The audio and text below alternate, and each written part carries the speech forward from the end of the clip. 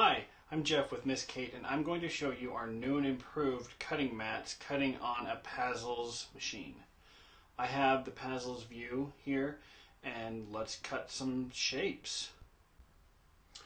So you can see on the sides that our mat is a little bit more narrow than the Pazzles mats, and the margins on the Pazzles mats, this is a print and cut mat, it is a lot taller. So if I have a 2x2 piece of cardstock that I want to cut something out on, I can put it in the corner, and then when I load the Pazzles mat, I put one side in first and then I go to the other side. And you do have to manually center the mat on the Pazzles machine.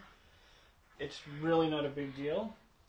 I put a small amount of force against the mat, pushing it firm against the rollers, because that's what's going to make it load straight.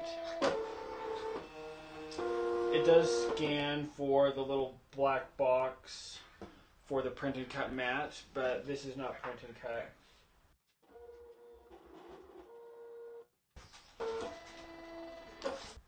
So you can see that it cut right where I wanted on the square, on the 2x2.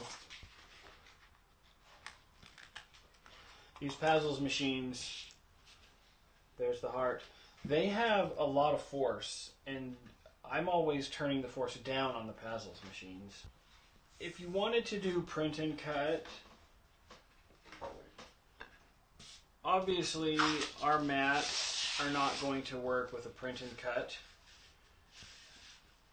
because they don't have the little marks on the sides, and look how much taller. They're twice as tall across the top. So they don't work for print and cut. What you could do, if you need a new mat and you still have your Pazzles mat, is do what I've done to our brother mats. I just cut the center out and then taped the mat in. You could do that with these Pazzles mats to refresh the adhesive. And then you could use Miss Kate mats in print and cut on the Pazzles machine.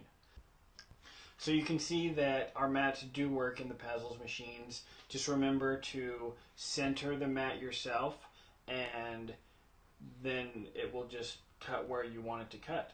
You can use your scraps with ease.